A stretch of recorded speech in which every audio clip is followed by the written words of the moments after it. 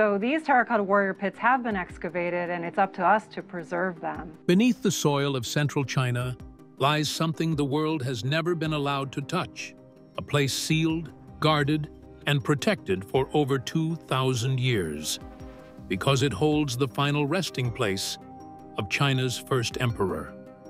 For generations, no one was allowed to look beneath the surface until one man was granted your permission to do what no one else could. Albert Lin, a National Geographic explorer, arrived with technology powerful enough to see beneath the Earth without breaking its surface. His goal was simple: understand what lies beneath the Terracotta Army. What he found was not just soldiers frozen in time, but something even more terrifying. So what exactly did Albert Lin uncover beneath the Terracotta Army? Let's dive in. The Forgotten Kingdom. Stretching across nearly 98 square kilometers, about the size of Manhattan, the mausoleum of Emperor Qin Shi Huang is unlike anything else on Earth. It's more than just a tomb. It's an underground empire, a carefully crafted afterlife kingdom meant to mirror the world the emperor once ruled. The mausoleum stretches far and wide, with hundreds of pits, corridors, and chambers lying beneath the earth. Some pits hold infantry, others chariots, and some even acrobats or musicians meant to entertain the emperor in death. It's a world frozen in time. When farmers digging a simple well stumbled upon the Terracotta Army in 1974, the world was stunned.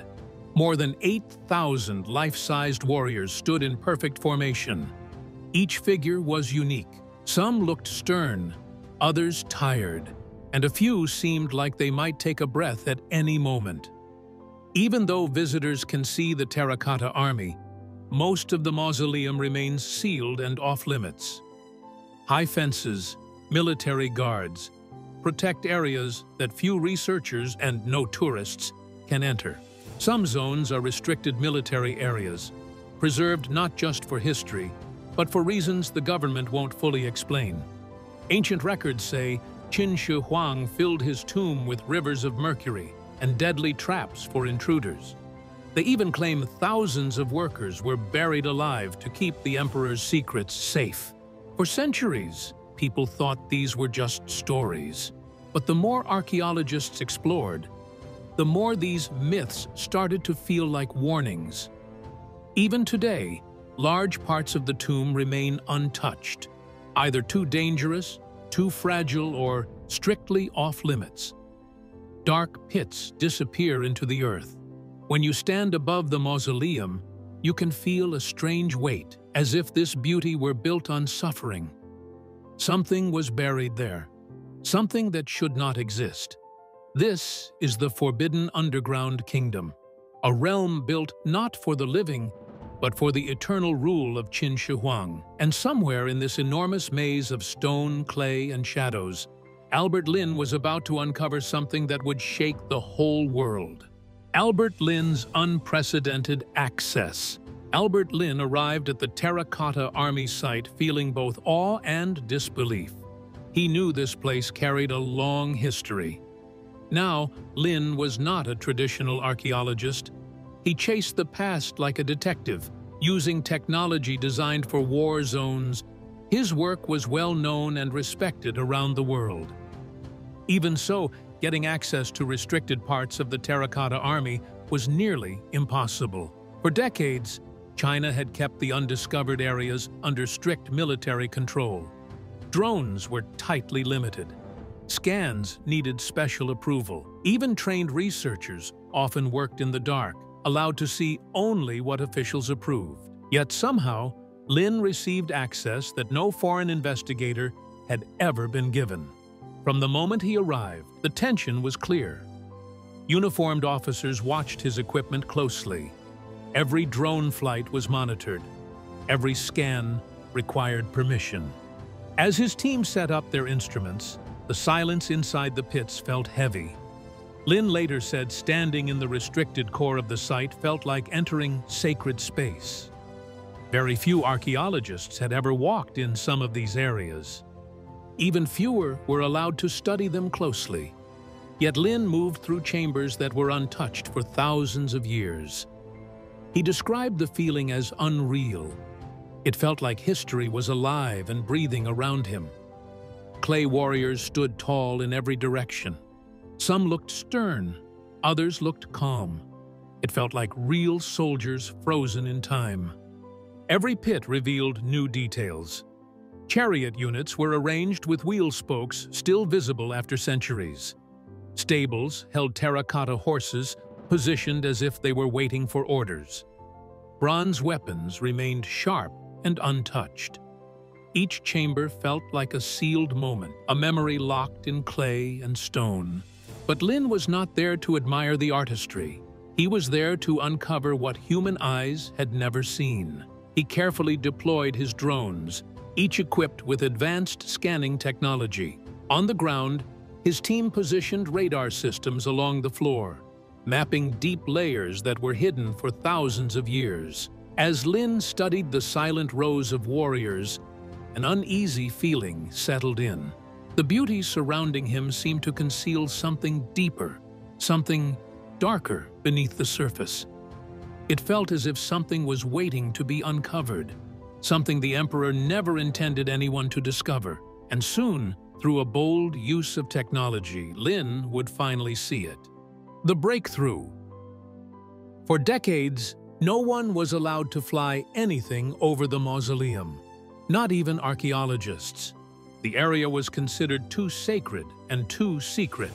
But Albert Lin, armed with rare permission and supported by cutting-edge imaging technology, became the first to send a drone into the sky above it. From above, the site revealed more than endless rows of warriors. The true scale of the underground world began to emerge. Patterns appeared, grids, alignments, and geometric shapes that could never be understood from ground level. Lin also used LiDAR, a laser-based mapping system capable of cutting through vegetation, soil, and surface layers. Beneath the visible pits lay a vast network of anomalies, empty voids, buried walls, collapsed chambers, and shapes resembling mass burial zones. Some areas showed signs of extreme heat. Then came the most unsettling discoveries. Deep below the infantry pits, the scans revealed clusters of irregular depressions. They were too chaotic to be buildings, yet too organized to be natural formations. Their signatures matched what archaeologists recognize as mass graves. The ground appeared damaged, scarred by violent events. There were fractures in the soil, signs of sudden force, and scattered bone-like signatures. Something terrible had taken place beneath the Terracotta Army. Lin stared at the data without speaking. He understood exactly what it meant. What lay beneath the Terracotta Army was not just an emperor's afterlife kingdom. It was a graveyard not of honored warriors, but of victims. The terrifying discovery. The truth revealed by the scans was far darker than anyone had imagined. Beneath the flawless rows of clay warriors, beneath the beauty and the grandeur, lay the silent remains of the people who built it all. As Lin's team layered deeper scan data, they realized this was not a single burial site. The same pattern appeared repeatedly beneath multiple warrior formations. Dozens of underground voids were filled with human remains. For centuries, historians had suspected that Qin Shi Huang ordered workers buried alive to protect the secrets of his tomb. The ancient historian Sima Qian wrote that those who helped build the mausoleum were never allowed to leave. But the scans revealed something far more brutal. Pit after pit showed skeletons with crushed skulls. In several chambers, radar data pointed to violent structural collapses. Tools lay scattered beside the bodies. These workers were not honored, they were just silenced. Bodies were dumped into chambers covered with soil, and then sealed forever, as the Terracotta Army was built directly above them. And then came the tunnels. The scans detected faint echoes, signatures suggesting air pockets deeper than any mapped chamber. Lin believed these were collapsed or undiscovered tunnels. Some stretched far beneath the visible pits. No historical records ever mentioned tunnels this deep. What disturbed Lin the most were the footprints. Using density imaging, faint impressions emerged in one underground chamber. Traces of workers running, stumbling, or being dragged. The soil had preserved their final movements, like a photograph frozen in time. Even Lin, who had witnessed mass graves and war zones, stopped. "The deeper we looked," he said quietly, "the worse the story became." This was no peaceful resting place. It was a graveyard built through fear, sealed with murder, and guarded by clay soldiers whose silent faces concealed the truth. And one body, one skeleton buried deeper than all the others, carried a story even more chilling. The prince, who died in the dark. Near the center of the scanned model, the team noticed something that didn't fit. Beneath the orderly layout of chambers and tunnels was a single pit, older than the structures around it, cut deeper into the earth as if it had been deliberately hidden by everything that came later. Inside it lay one skeleton. It had not been thrown in. The bones were arranged carefully, almost deliberately. The remains belonged to a young man in his early 20s. But what stopped the room cold was the object lodged deep inside his skull, a bronze arrowhead, bedded in his skull. This was not an accident. This was execution. And suddenly, the question was no longer how he died, but who he was. Ancient Qin records mention the sons of Qin Shi Huang. They were born into power, but lived under constant suspicion. Several of them later disappeared from history, with no explanation. For centuries, historians debated what happened to them. There was never proof, only silence. As archaeologists examined the chamber, details began to align in unsettling ways. The burial was careful, not careless. The materials surrounding him were expensive, not common. And the chamber itself lay far below the worker tunnels, in a place no laborer would ever reach by accident. This was no ordinary victim. This may have been one of the emperor's own sons, not killed by enemies, but killed by command. As Lin studied the pit's structure more closely, he realized it wasn't shaped like a tomb. The space felt less like a burial chamber and more like a prison.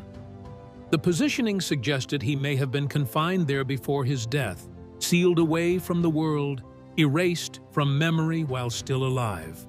And yet, despite every effort to silence him, his story survived. As Lin stepped back and watched the archaeologists examine the remains, he realized this wasn't just a tomb. It was evidence of betrayal. And as grim as this discovery was, it was only the beginning. The ancient scrolls. Deep inside sealed chambers near the emperor's tomb, archaeologists uncovered something no one expected to survive at all. Bundles of bamboo scrolls. To protect the texts, experts worked in a controlled environment, and what emerged felt less like a record and more like a confession. These scrolls, similar to others found in nearby excavation zones, contained some of the most chilling accounts of Qin Shi Huang's reign. Line by line, they described a system ruled not just by law, but by fear. One scroll recorded the execution of scholars, more than 460 men buried alive. Others documented mass book burnings, ordered to erase philosophies and knowledge that threatened absolute control. Several texts went even further. They contained written confessions signed by artisans, engineers, and officials. The charges were vague but terrifying. Treasonous thoughts, plotting rebellion, or failing to meet construction quotas. Together, the scrolls revealed a workforce living under constant surveillance, where mistakes were fatal. As historians read the translations, a heavy realization set in. Qin Shi Huang, long celebrated as the unifier of China and the creator of monumental wonders like the Great Wall and the Terracotta Army, was now visible in unfiltered form, a ruler driven by paranoia, fear, and an overwhelming need for control. Lin stood quietly as the words were read aloud. And in that moment, the Terracotta Army seemed to change. They were no longer just masterpieces of art and symbols of loyalty. They became something darker, an eternal force of domination, standing guard over a foundation built on suffering, silence, and death. This was more than an archaeological discovery. It exposed the danger of unchecked authority, and yet, even after all these revelations, the greatest mystery remains sealed. Beyond an untouched door lies the emperor's central tomb, a place ancient texts describe as containing rivers of flowing mercury and treasures beyond imagination. The sealed tomb. At the very heart of the entire complex lies the most forbidden place in China, the sealed central tomb of Qin Shi Huang. No one has opened it, no one has entered it, no one truly knows what waits inside. Mercury levels were not just elevated. They were hundreds of times higher than what occurs naturally. Ancient texts had long claimed that the emperor ordered rivers and seas of mercury to flow around a miniature palace inside his tomb, creating a symbolic empire beneath the earth. For centuries, those accounts were dismissed. Now, they look uncomfortably real. If the tomb were opened, those gases could escape suddenly, turning a historic excavation into a deadly event. If the chamber were breached, that pressure could discharge violently, with unpredictable consequences. Then there is the question of preservation.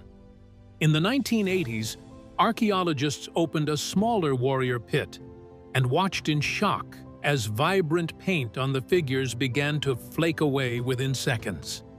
After being sealed for more than 2 millennia, exposure to air destroyed colors that had survived untouched since the emperor's reign. If Qin Shi Huang's tomb contains wooden halls, silk banners, murals, or delicate artifacts, opening it without perfect control could erase them instantly, wiping out history the moment it is revealed. Lin's scans of the central chamber only deepened the mystery. But one thing is unmistakable. Qin Shi Huang never intended this tomb to be opened, and so far, the world has obeyed his wish, not out of reverence for an ancient emperor, but out of fear. Now there's one question that remains. Will the tomb of Emperor Qin Shi Huang ever be opened? Most experts believe the answer is no, at least not anytime soon. The reasons are as scientific as they are philosophical. First, China's official position has remained firm: preservation over discovery. Opening it prematurely could destroy irreplaceable relics and unleash unknown dangers. Second, even with modern advancements, archaeologists still don't have tools capable of preserving everything inside the moment the seal is broken. Third, there is a moral debate. Should anyone violate the tomb of a ruler who clearly intended it to remain sealed forever?